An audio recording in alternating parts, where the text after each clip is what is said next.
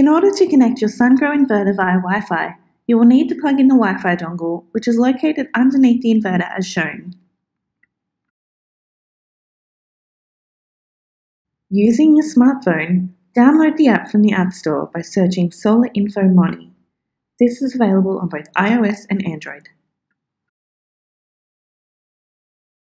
The next step is to connect directly to your inverter's Wi-Fi by selecting the SG signal on your device Wi-Fi settings. Now open your app and select Local Access, which will load your inverter on the list. Select the inverter and you will then be prompted to input your password, which can be found on the sticker on the side of your inverter.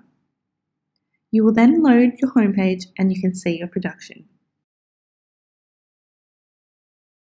If you don't have Wi-Fi, you can run an Ethernet cable directly from the inverter to your modem. Make sure you are connected to your home Wi-Fi network, and then you can continue the local access setup as per the previous instructions.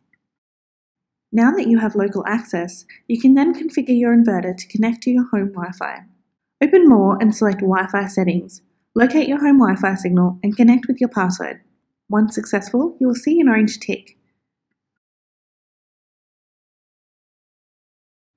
To view your monitoring platform remotely, you will first need to create an account.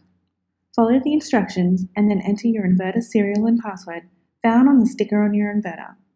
When you log in, you will see your production dashboard, which shows the distribution of your consumption, production, and export, as well as battery status if you have one connected. You can also get additional data by selecting the inverter image in the middle, or via the diagram button down the bottom, which shows your production graphs from day, month, year, and your totals. If you don't have a smart device, you can set up your account and monitoring via the website solarinfobank.com.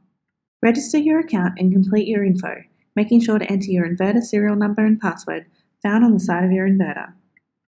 When you log in, you will see your inverter information on the home screen and can access the menus for more reporting functionality.